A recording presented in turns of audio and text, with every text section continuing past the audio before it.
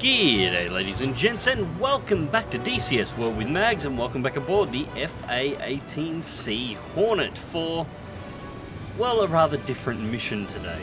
Now, I did try and come up with some kind of bullshit briefing to try and make all of this plausible, but it's just too ridiculous, but so much fun. This is the Star Wars mod pack. Now, there's actually quite a few credits to go through to actually cover everybody who was involved in making this thing, so I'm just going to put them in the video description down below, along with a link to the Discord server where this is hosted, the mod creator operates out of. That is, of course, the place to also go if you want to actually get a copy of the mod for yourself. Now, I'm also going to have to do this over a couple of videos because there is a hell of a lot to actually cover here. Pretty much most of the units inside of the pack are not only able to be placed and flown against, they're also flyable with their own cockpits. The Y-Wings, A-Wings, X-Wings, TIE Fighters, TIE Interceptors, TIE Hunters, Corvettes. I believe I haven't tried it yet, but I believe the AT-ATs and the AT-STs can be driven internally as well. The Millennium Falcon's present, and it has a cockpit, and it's flyable, and the cockpit is on the correct section of the aircraft. You're not flying it from the center, you're actually flying it from the right side. And it's all very, very fun. I mean, if you're a DCS purist, you're gonna hate this. But everybody else is gonna have an absolute ball. Anyways, on this particular mission, we are defending Las Vegas from an Imperial invasion. There is a Star Destroyer closing in, getting ready to attack the city. We're the lead aircraft in a 4-ship of F-18s attempting to defend the city. There is also 4 F-14s and 4 F-16s, all trying to defend. The wave setup of this mission means there's anything between 16 and 20 TIE Fighters up at any given time, although they can be over a fairly large area. The Star Destroyer in the background is fully functional with fully operating turbo laser batteries, and it is a nasty piece of work to fly near. There's 5 waves in total, and if you can clear the 4th wave, a flight of Vigans will spawn in to attack the Star Destroyer. If this sounds utterly ridiculous, it is, but I hope you guys enjoy it as much as I have been.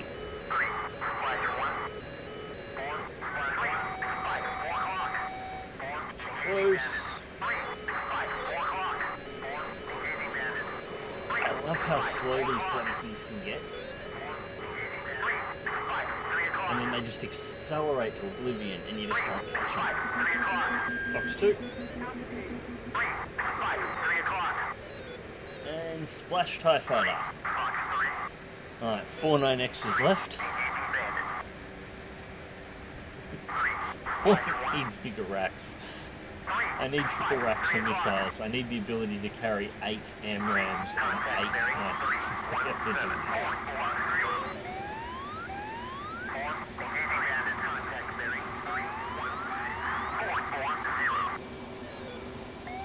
Clear the rear.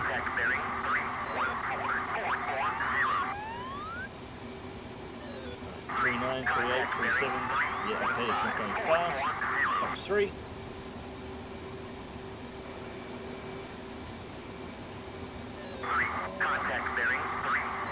And Splash.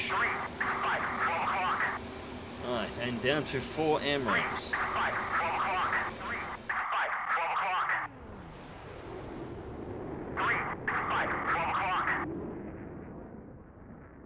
Chattering is getting to be a little bit too much, so let's get your volumes down, because I really don't need to hear what you're saying. I know what's happening. Alright, so I reckon that was the fact that nobody's around here at the moment. I would say that is wave 2 cleared.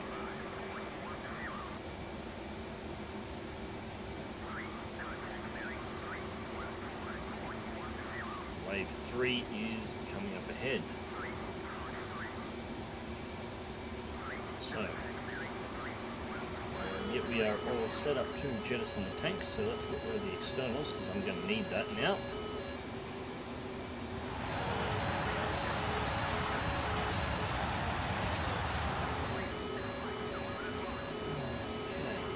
Okay, and safeties are set.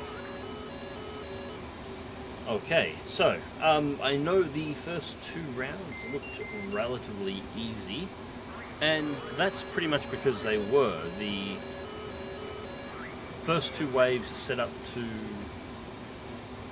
Oh, looks like the enemy has gotten themselves close enough to start triggering the SAM defences around Nellis. Yeah, the first two waves are meant to be just swarmers. They're not particularly intelligent, but once you actually hit the third wave, I've got the AI turned up to a mix between sort of hard and elite, and the wave that comes after that, or all the waves that come after that, are all set to maximum AI.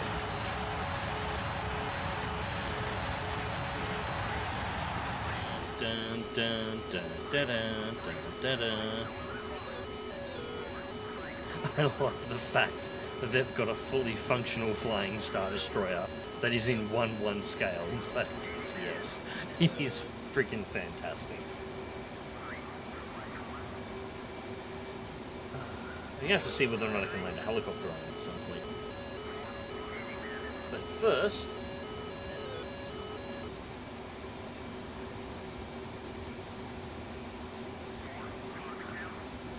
so this shows, there it is, Fox 3, shows exactly how hard these things can maneuver and how fast they can actually fly. Notice we're only 4 nautical miles away from the target, but we weren't getting a flashing shoot order. And that's because the target wasn't necessarily in no escape range despite being that close. The TIE fighters will do around 1,200 kilometers an hour at sea level, and they accelerate there at ridiculous speeds while still being able to pull like 30 G in maneuvers. They're nuts.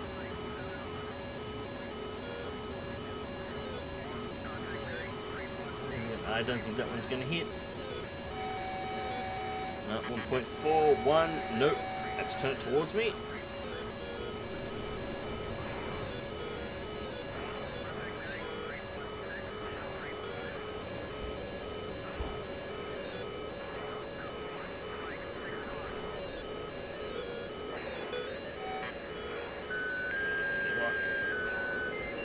You can see the turn on it there though. All the alpha that the Hornet has, and it's not even close to being enough to keep up with that thing. Fox 2. And I'm doing full hard energy turns here. I'm blowing everything that I've got, and I've got to dive away to get up speed. And he maneuvered away from that one. He survived it. The TIE fighters technically can be one-shot by almost any missile, but they maneuver that hard, they can actually pull themselves out of the explosion of a missile, so they may not take full damage from it, at least as far as I can tell. So occasionally, you've got to shoot them twice if you want to put them down. Cannons are bloody effective, but you've got to get them into cannon range for a start, and that's not easy.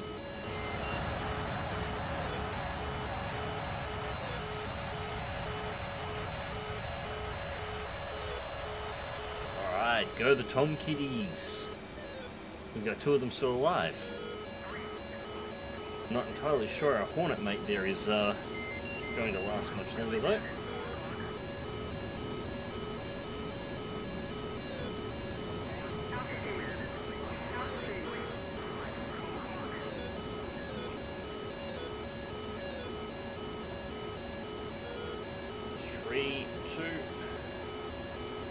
That was our last AMRAAM.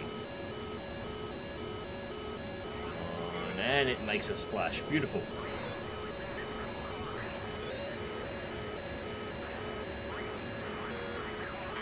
So we can get this fighter. Nope. Off the Hornet. Come on. How did you? Oh, there you are. I think that's you. Ah, fuck it, you'll do. Splash, and that is a beautiful hit. Alright, we have 1 AIM-9X left, we have no AMRAAMs left. So we got 1 shot, and then we are on cannons. You look like they're on the tail of one of our F-14s. Just... Come on, lock. Shit, we lost 14. There we go, we've got the lock though. Give me a splash. Nope. We turned inside of it. So, last aim 9X was a miss. All we've got left is guns.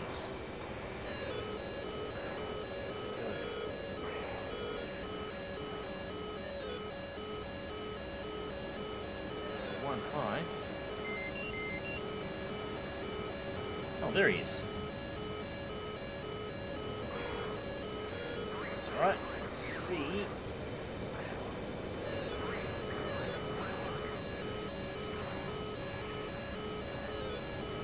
Where the... Oh, shit. Okay. Here we go.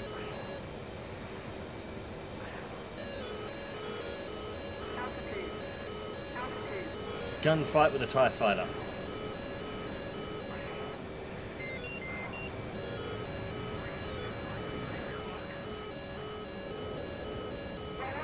It's hard to track these goddamn things because they can go in pretty much any direction. You can point them straight up and they accelerate away. They can just fly up to orbit.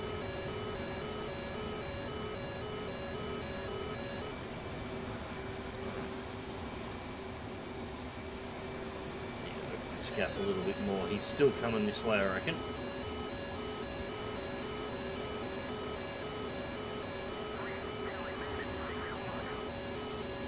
Back of this mountain and see whether I can pop in and just close the gap to guns and get him into a position where I can nail his ass.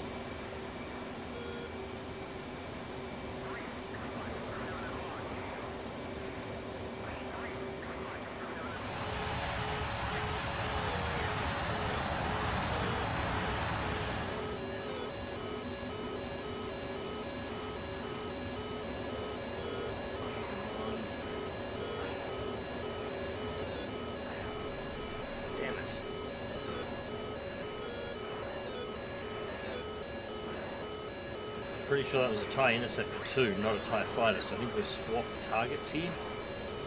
And that's not good, because the Interceptors are even worse.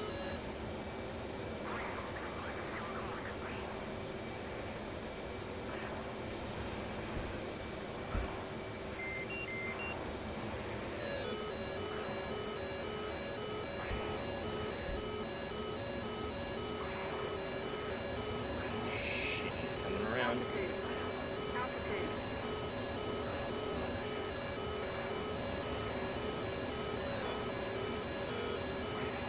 Wide. Brakes, brakes, brakes.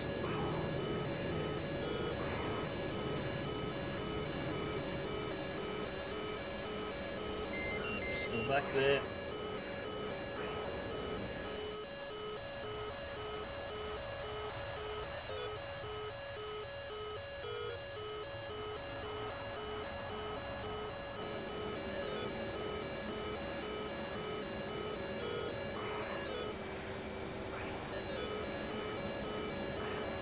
You gotta give one thing to these things, they are great practice to try and maneuver against. If you can maneuver against a TIE fighter and get it to overshoot and break off, then a MiG is just not going to be a challenge.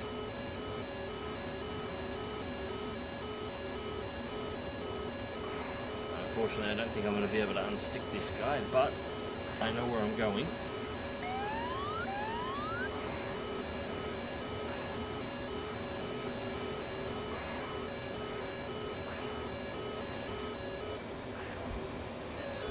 And that's what I wanted to see.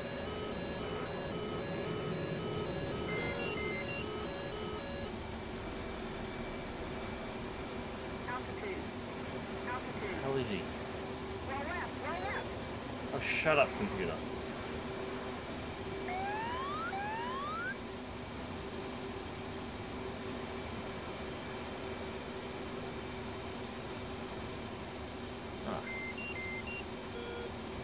So the Sam's worked at breaking him off. Let's see if we can spike his ass.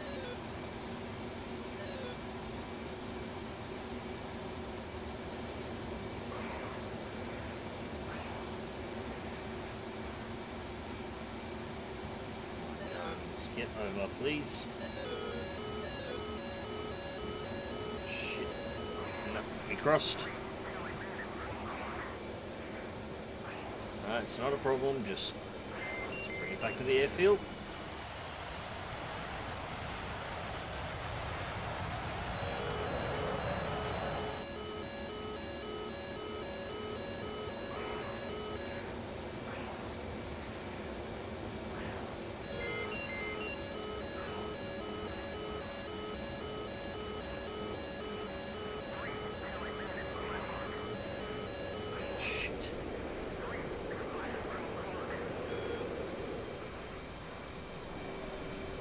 God damn it.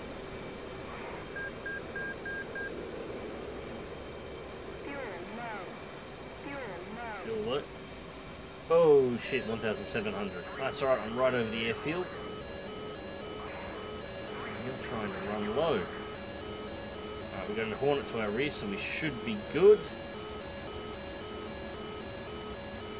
He's running straight away.